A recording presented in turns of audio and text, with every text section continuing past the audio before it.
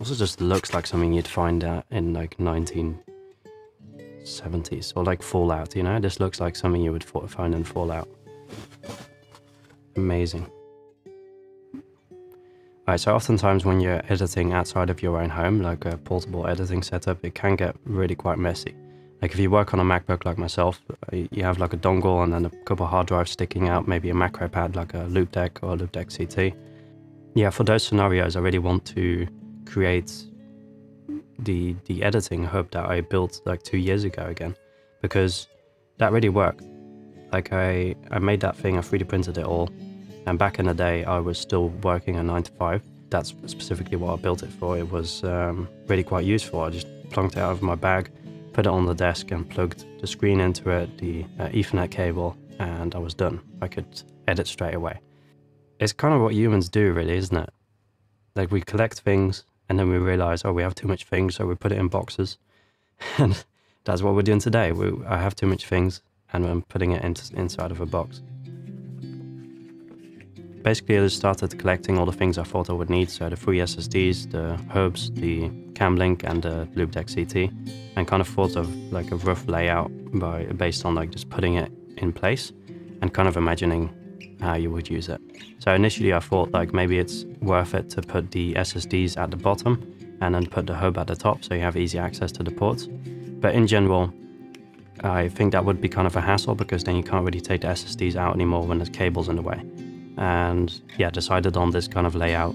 I have a second hub there as well, like a smaller U-green hub, which in the end we didn't really use.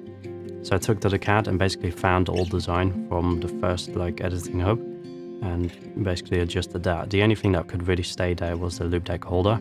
Yeah, the rest I completely custom designed. So in general, the whole thing needs to be a little bit smaller. Started out with the SSD caddies, and the way that works is you basically slide them in. At the end of it is a USB cable that is stuck in place. So that port just goes straight into the SSD. And that has always worked out really nicely for me, even with the HDDs back in the day, which is quite surprising. So in terms of design, I wanted this one to be a little less complex. Basically, I wanted this one to be printed in 2 components, so we have only one seam there.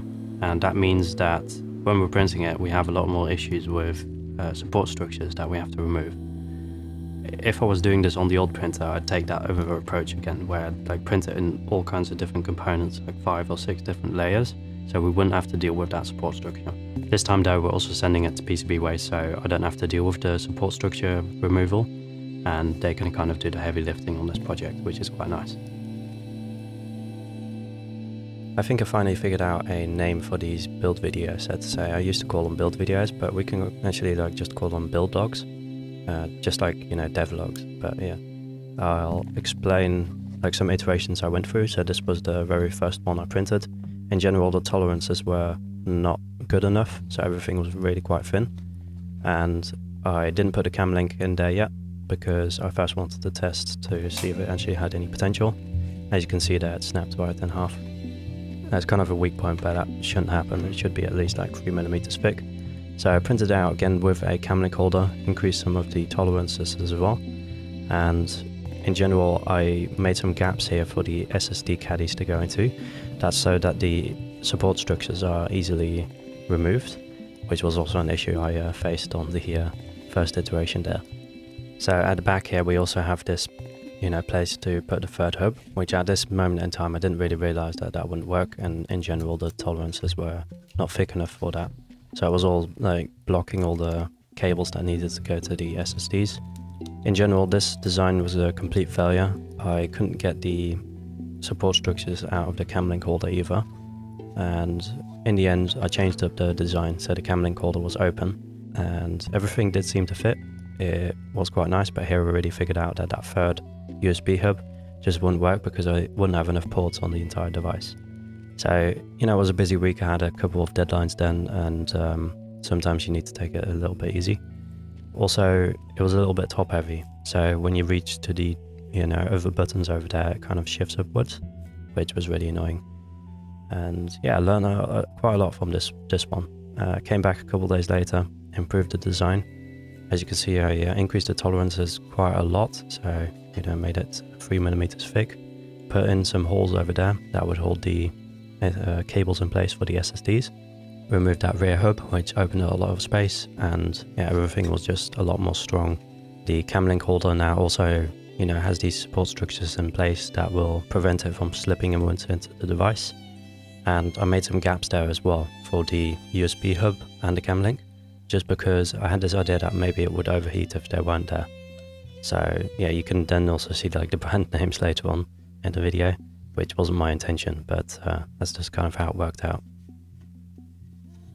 Right, so if you're enjoying the video so far as well, definitely consider leaving a like or leaving a comment and subscribing. If you like don't subscribe, then you might never see like another one of my videos again, because it doesn't like end up in your suggested feed.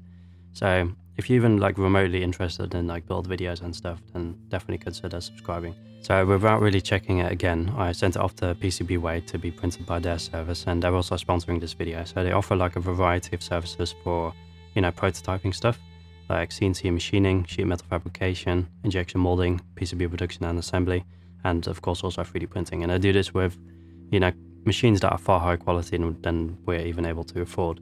Basically, I chose two different options. I wanted to print it in PLA and in resin, just to see like for future projects what's the best option there. And we did this with the 3D printed sunglass video as well, but that's a really small item, so I really wanted to check like, okay, what can resin do for us? And I also printed that little, you know, circular dial that goes on the loop deck in aluminium, because the loop deck isn't usable without one of those. I don't understand why they didn't design it that way in the first place. You know, without that dial, I wouldn't edit videos on that thing. No way. It just doesn't work. But yeah, that came back a couple of days later, and the first one I really took out of the packaging was the PLA version, which already looked really amazing. Like the print quality with PCBWay is always like really good. But then I took out the resin version and I was sold immediately on that one. So that's also the one that we'll be building out here today. You know, it looks like something you'd buy in the store. Like it looks like a real product. It doesn't look printed at all. And you can see they're putting quite a lot of effort into the, you know, finishing up process as well. There's you know, they sanded it down, they took out all the infill, well, not the infill, the support structures, which I'm not sure if that's, I don't know how resin printers work exactly. I'm not sure if they have support structures. They probably do, but everything looks really clean. The only problem I had with it is I'm not used to resin printers, and the tolerances seem to be quite a lot better on resin printers, because when I print an M5 hole on my PLA printer, that basically means it threads in there and it sticks in there quite nicely. With resin printers, it just drops in, because that M5 hole is actually M5, like it's actually 5mm instead of like 4.8 that the normal 3D printer would net me. And so basically what I'm saying here is that I kind of screwed up, and I'm trying to get around it in a talking head video just to make it seem less of a problem. But yeah, I did make some gaps in the design so that the two sections could be mounted on top of each other. So that worked out fine. It's still usable. But then the cables that would go into the SSDs needed to be held in place with the bolts. And it seems that the bolts wouldn't be threading into the resin, then it wouldn't work. And I didn't leave a gap at the bottom for a nut to go into, which I thought I did do, but for some reason it wasn't there. So yeah, the cables wouldn't be held in place, and I had to go past with a hot glue gun just to fix that issue, which isn't that big of an issue, but I designed it in a way that if something ever loosened up, you could just take the loop deck out and adjust it, which with hot glue doesn't really work, because if you're on location, something fails, then, you know, chances are you don't have a hot glue gun. And in that regard, yeah, I'm kind of sad that I didn't really think of this. Yep, burned the shit out of my finger. Okay, now.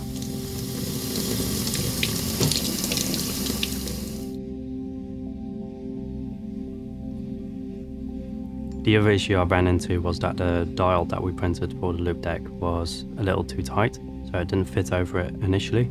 Now luckily we printed it in aluminium, which is quite soft over metal. You basically go past it with a standy knife and, you know, scrape off some of the interior, which did take a little while, but eventually that also went on it quite nicely. Once it's all together, it really looks like something you'd find out in like Fallout. it doesn't quite look like the thing that you'd find on the arm, but it does look like something you'd, you know, plug into a door to open a door or something. The first version also somewhat looked like that, and I quite like it as well. But yeah, it's amazing. It looks like a real product. It actually works as well. So you have 3 SSDs there. As I said, one is for a backup and the other one is to hold all the assets. They just plug in real quickly, and when you get home you can just take them out and plug them into whatever PC you're working at home. The loop deck is at a nice angle to where it's quite comfortable to hold. You could always add like a little pad there to hold up your palm, make it a little bit more comfortable. But in general, everything is nice and visible. The only thing I'm still a little bit worried about is that cable from the loop deck is quite exposed. So when you throw this in a backpack, I usually just take the cable out. But generally, I don't like doing that because after a while, the plug might break, you know?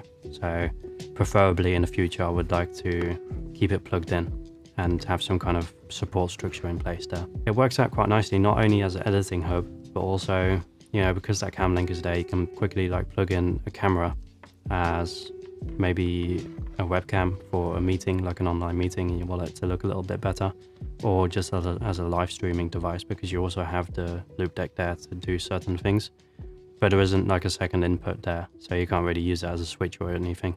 But if you have any ideas for, you know, what this could be useful for, definitely let me know in the comments.